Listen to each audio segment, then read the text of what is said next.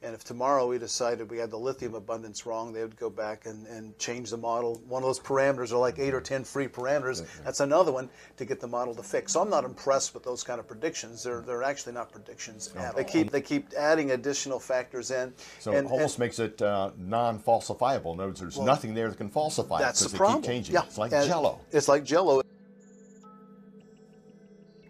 As soon as a new problem comes along, new observation, this happened many, many times. You simply hypothesize a new field, a new force, a new factor, and that saves your bacon each time. It's becoming a rescuing device.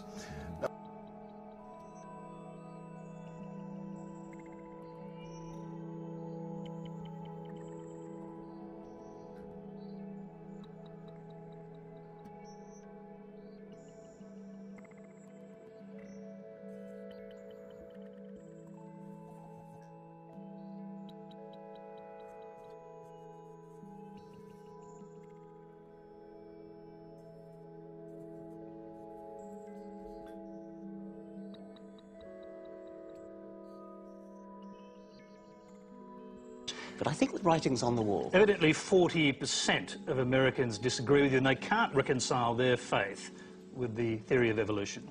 The figure varies between 40–45% and has done for about the last 30 years. It's an astonishing figure, and that appears to be true. Gallup polls seem to suggest that that is true. It's even worse than that, because they actually believe that the world is less than 10,000 years old.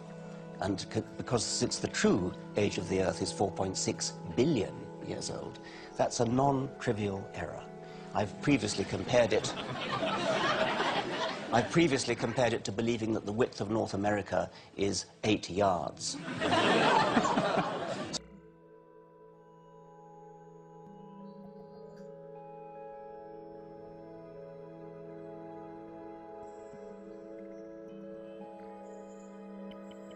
Face it, there was a bishop in the Middle Ages there, 1800 something, who added up the dates listed in Genesis, and he came up with the world had been around for 6,000 years.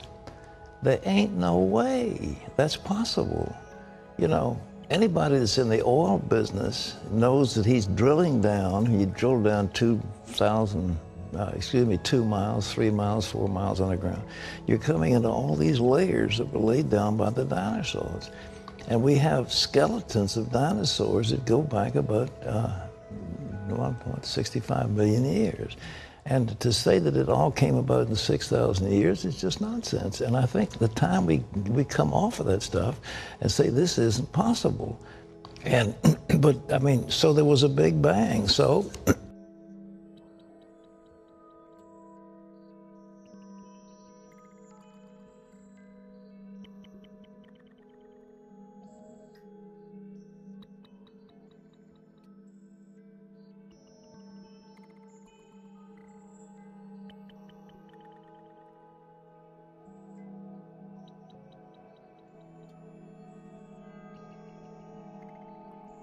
that some other effect could mimic this signal. If it's real, I doubt if it's real, but if it's real, it could be mimicked by something else. And I was lambasted by people. One of them was a website called The Friendly Atheist. I don't know if you've tangled with him yet, but he was just saying what an idiot or fool I was to suggest such a thing. You know, basically, this is, we've proved cosmic inflation, Big Bang model's proved, you people believe in six-day creation, you're totally wrong, blah, blah, blah. Even a couple of Christian folk took me on, saying, because they believe in the Big Bang and cosmic inflation, and kind of ridiculed me.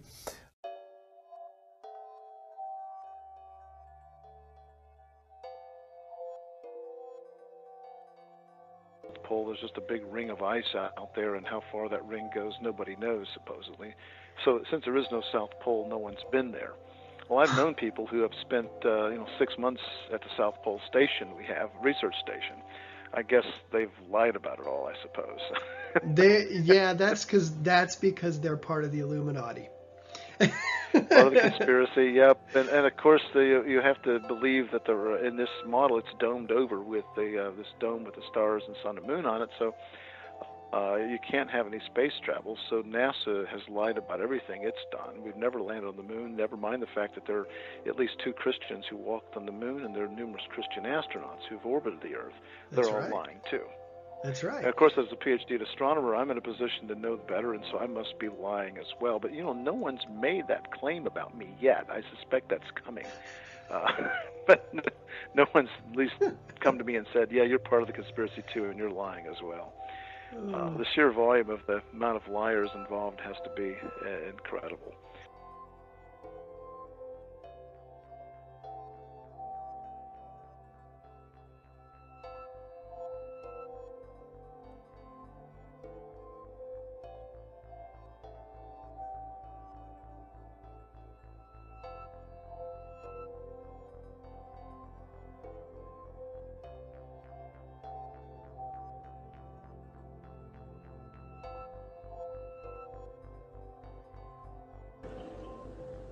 Ernst Haeckel, the German professor from Jena University, made up this entire dumb idea in 1869. Darwin's book came out in 1859. The next year it was translated to German. Haeckel read the book and said, wow, what a great theory. If only we had some evidence. 9 years later, they still had no evidence, so Haeckel decided to make some. He was an embryology professor. He's taught how embryos develop, so he took a drawing of a dog and a human embryo and changed them, made them look just alike, and said, see, this proves we have a common ancestor with dogs. Well, nobody caught on or stopped him, so he did a bunch more. He took drawings of all kinds of different animals and faked them, and he made them all look very, very similar. Haeckel made giant posters of his fake drawings and traveled all over Germany and told everybody, you ought to believe this new theory because we've got the proof right here. On top are Haeckel's fake drawings. Underneath are actual photographs of what he claimed he was drawing a picture of. Haeckel lied deliberately. His own university held a trial and convicted him in 1875.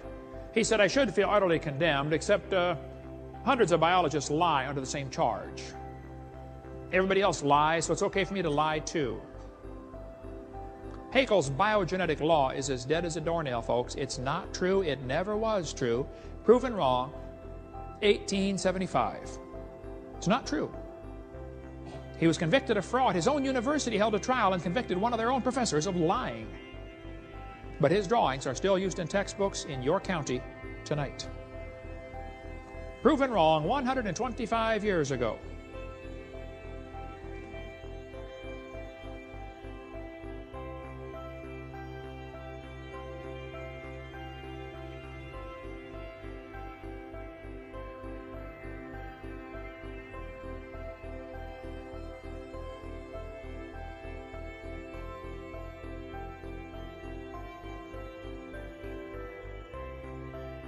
Scientists line up overwhelmingly on one side of this issue. It would have to be an enormous conspiracy going on between scientists of all different disciplines in all different countries to have such a consensus. That doesn't move you? No, not at all, because from a biblical perspective, I understand why the majority would not agree with the truth. Man is a sinner. Man is in rebellion against his creator. All these scientists are sinners? Well,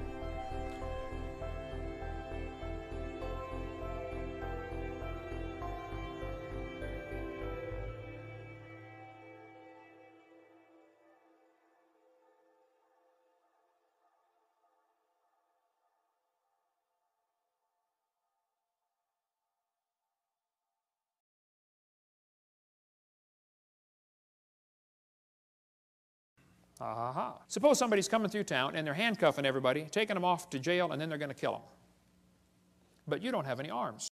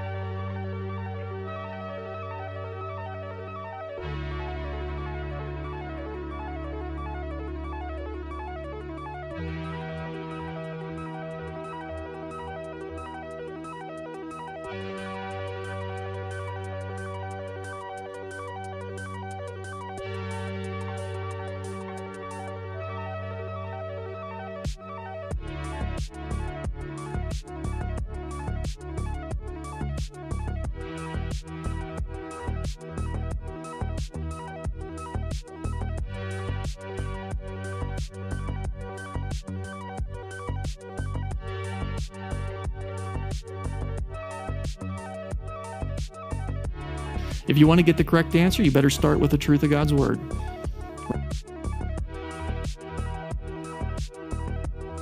Evolutionists commit errors in reasoning, fallacies, left and right, and we let them get away with it, and we really shouldn't. For their own benefit, we need to politely point out that these are fallacious, the arguments they're using.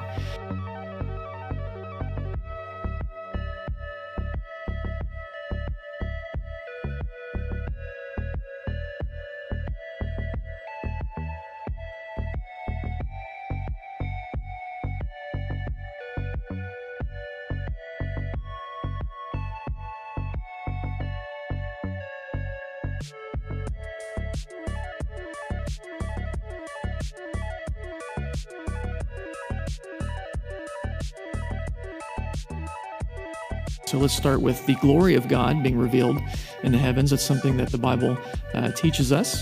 In Psalm 19:1, the heavens declare the glory of God, the skies proclaim the work of His hands. And there are a number of ways in which the universe displays God's glory, and it really reveals His character. It's quite wonderful. Yeah, I want to concentrate just on two because I can't hit all of them, obviously, but I'm going to show you that the size and the beauty of the universe are certainly consistent with the mind of God and not just sort of a chance explosion or rapid expansion or what have you.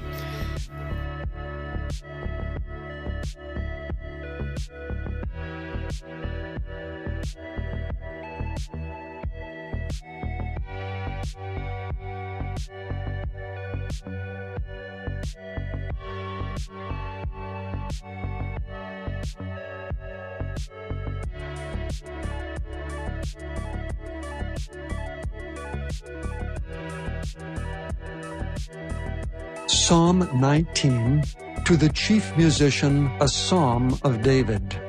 The heavens declare the glory of God, and the firmament showeth His handiwork.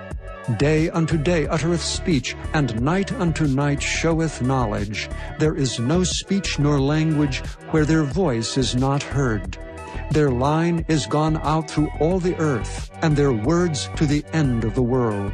In them hath He set a tabernacle for the sun, which is as a bridegroom coming out of his chamber, and rejoiceth as a strong man to run a race. His going forth is from the end of the heaven, and His circuit unto the ends of it. And there is nothing hid from the heat thereof. The law of the Lord is perfect, converting the soul. The testimony of the Lord is sure, making wise the simple. The statutes of the Lord are right, rejoicing the heart. The commandment of the Lord is pure, enlightening the eyes. The fear of the Lord is clean, enduring forever. The judgments of the Lord are true and righteous altogether.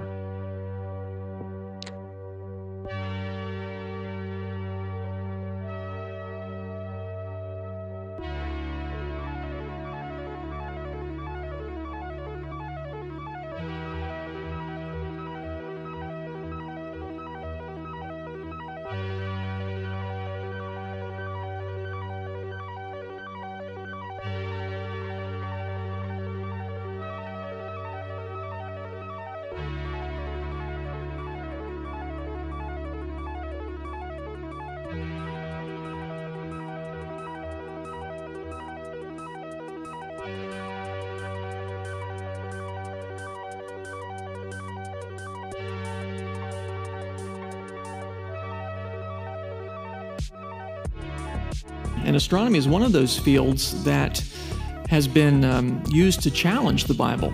You've heard people say probably that, well, the Bible can't be true because of what we learned about, the Big Bang and astronomy and things like that. But I want to show you that really, when you understand the cosmos, it confirms what the Bible teaches. There are secrets to be revealed in the cosmos that confirm biblical creation. I'm going to cover 5 of these this evening.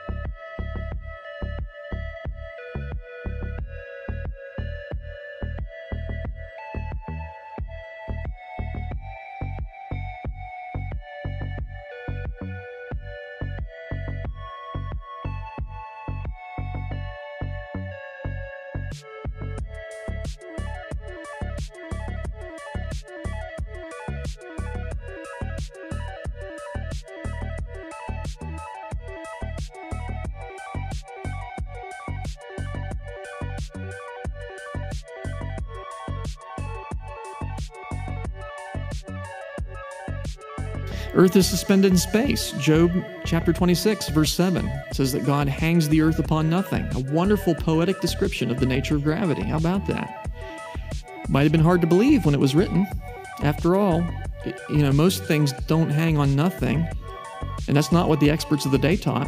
They taught that the earth was a flat disk and floated in water. And wouldn't that make more sense? Because after all, things float in water. We've seen that. But you can't hang something upon nothing. Well, you can't, but God can, and He did.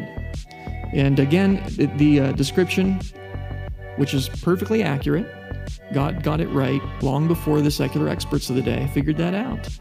Pretty interesting.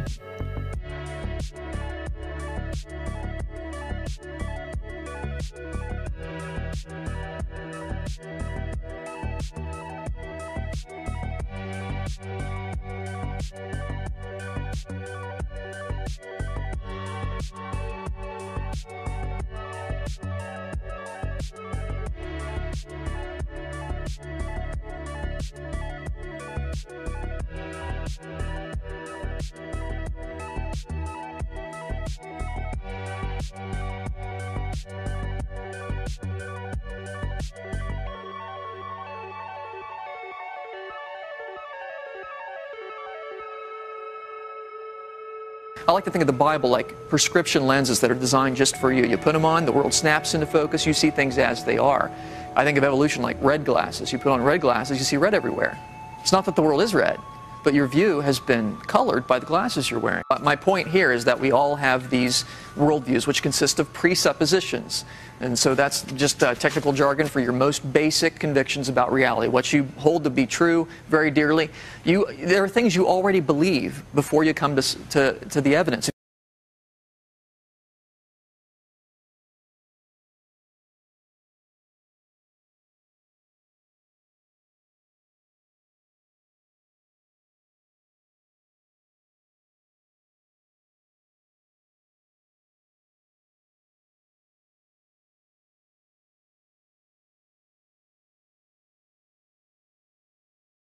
So do you get the point? Have we learned the lesson of history? Have we learned that in the past, whenever experts of the day have disagreed with the Bible has always turned out to be right? And wouldn't it have to be if it really is the Word of God? What about today? Have we learned that lesson of history? Not everyone's learned that lesson of history, because you'll have people today that say, well, we know the Bible got it wrong here, and they're just setting themselves up to have egg on their face the way the experts of the past did. When God speaks on something, He's right. He's God.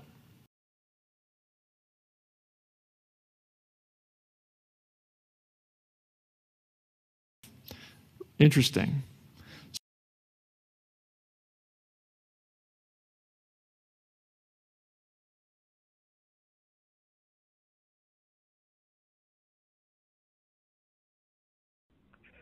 So yeah, there's a certain number of people who are still promoting this idea, and I would say that the scriptures that are used to promote it really haven't changed. They're always the same. You come back to the same things over and over again.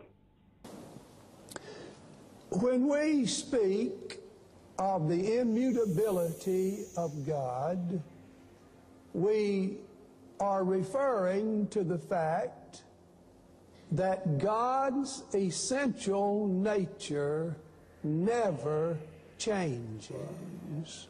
I would say that the scriptures that are used to promote it really haven't changed. They're always the same.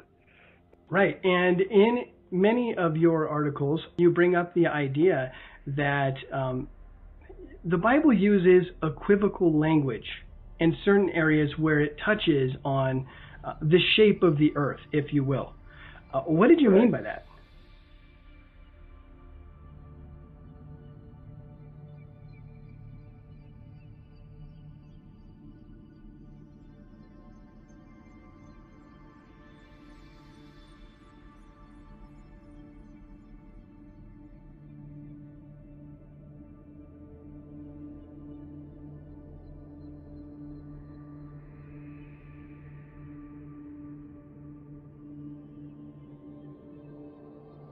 All right.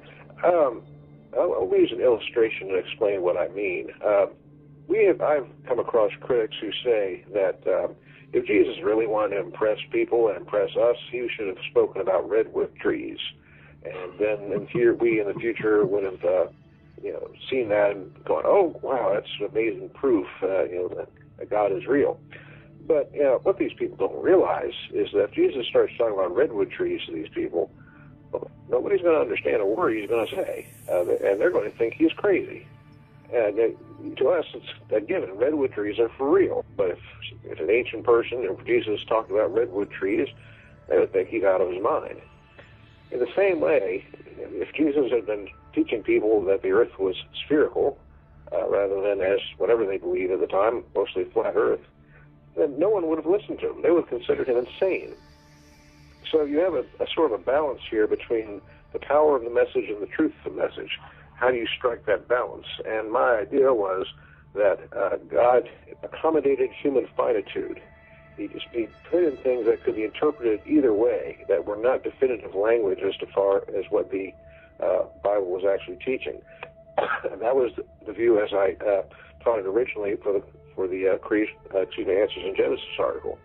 And I developed that a bit further for the Christian Research Journal more than a decade later, and explained it much the same way. That the difficulty was that God was dealing with people who had no concepts or no holding place for certain concepts, like a spherical earth. And so the best way to keep from driving people away from the truth was, when it came to things like cosmology, keep your language simple and equivocal so that it could fit any category of thought that someone might run into. Interesting.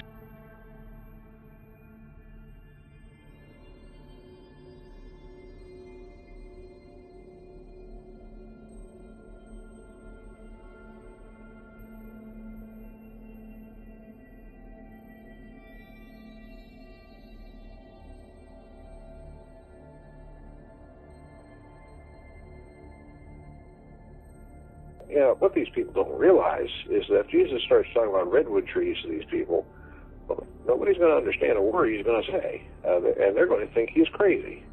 And to us, it's a given. Redwood trees are for real. But if an ancient person, if Jesus talked about redwood trees, they would think he's out of his mind.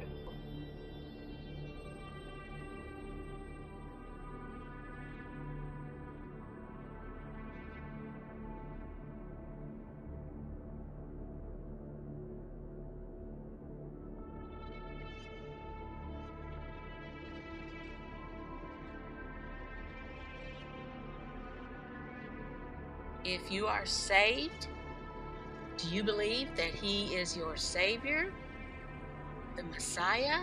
Do you believe in the message of the gospel? Do you speak it? Do you believe he died on the cross and was buried in a cave? 3 days later, he was raised. Now he is the King who sits in judgment over us. Do people say you're crazy? Or maybe people say you're evil? Do people say that you have a ridiculous story about Jesus? Is that what's happened to you? If it has, that's nothing new. Jesus, his family, thought there was something wrong with his mind. They tried to drag him out of a crowd. Then he went home, and the crowd gathered again, so that they could not even eat. And when his family heard it, they went out to seize him, for they were saying, he is out of his mind. Mark 3:20-21. But if an ancient person, if Jesus talked about redwood trees, they would think he's out of his mind. So you're not claiming that the Bible has scientific errors. You're just saying that they spoke in language and used words that could go in two different directions. Maybe sphere, maybe circle. But it was spoken in such a way that, hey, it could really go either way.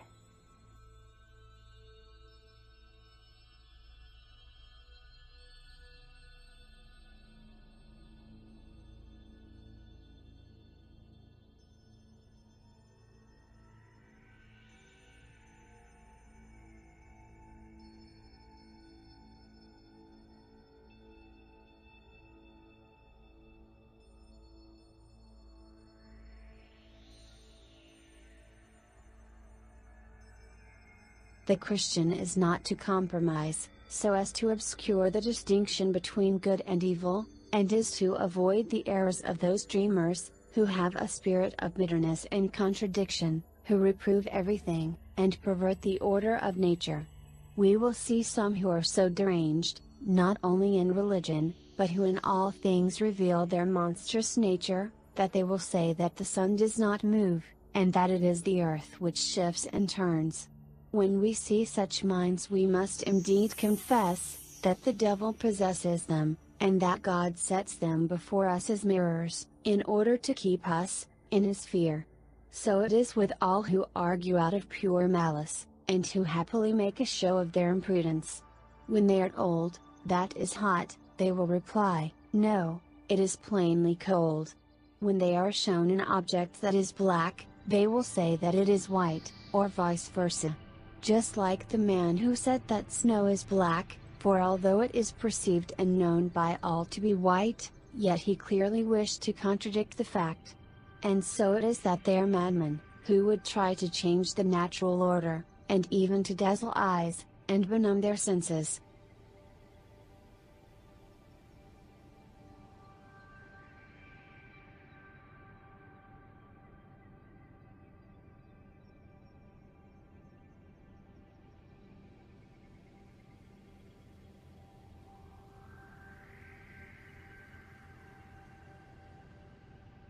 Exactly, and I think that's really the only option you would have had.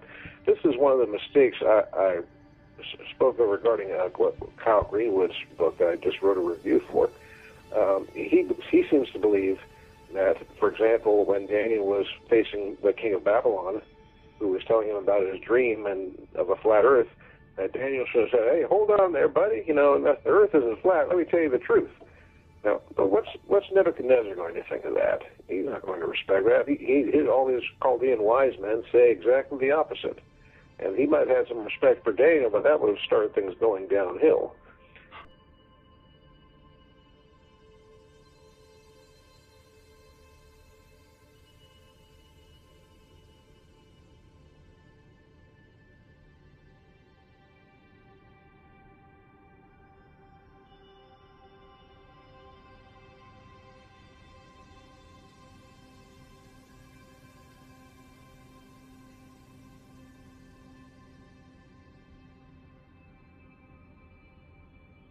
Therefore Daniel went in unto Arioch, whom the king had ordained to destroy the wise men of Babylon. He went and said thus unto him, Destroy not the wise men of Babylon, bring me in before the king, and I will shew unto the king the interpretation. Then Arioch brought in Daniel before the king in haste, and said thus unto him, I have found a man of the captives of Judah, that will make known unto the king the interpretation. The king answered and said to Daniel, whose name was Belteshazzar, Art thou able to make known unto me the dream which I have seen, and the interpretation thereof? Daniel answered in the presence of the king, and said, The secret which the king hath demanded cannot the wise men, the astrologers, the magicians, the soothsayers shew unto the king. But there is a God in heaven that revealeth secrets, and maketh known to the king Nebuchadnezzar what shall be in the latter days. Thy dream and the visions of thy head upon thy bed are these. As for thee, O king, thy thoughts came into thy mind upon thy bed, what should come to pass hereafter. And he that revealeth secrets maketh known to thee what shall come to pass. But as for me, the secret is not revealed to me for any wisdom that I have more than any living, but for their sakes that shall make known the interpretation to the king, and that thou mightest know the thoughts of thy heart.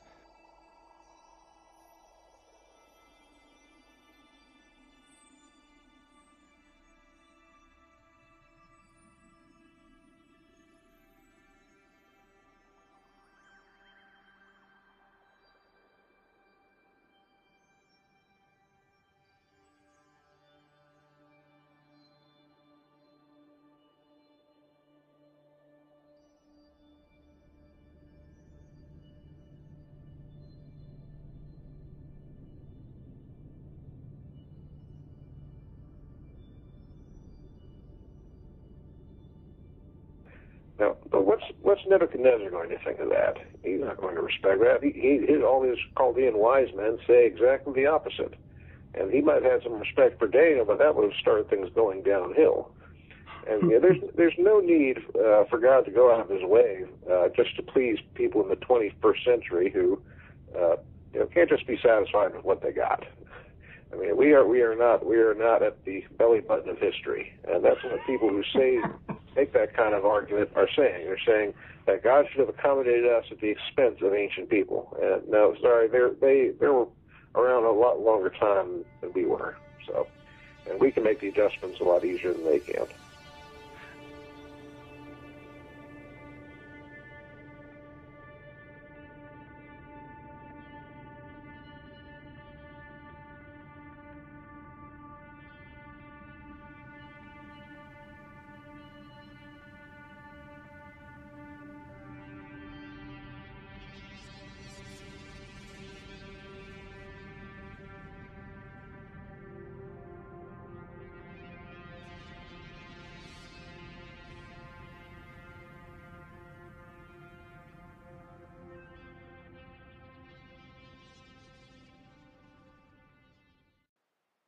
We who are faithful to Christ should not be surprised that our relatives, our family members, think that we are crazy. Maybe they think that we are evil. We are judging them. Do you tend to feel discouraged? Don't. Jesus experienced this with people. They misunderstood Him. He loved them anyway. It's the same with us today. We need to love those who think we are crazy. Why? Because we believe in Jesus.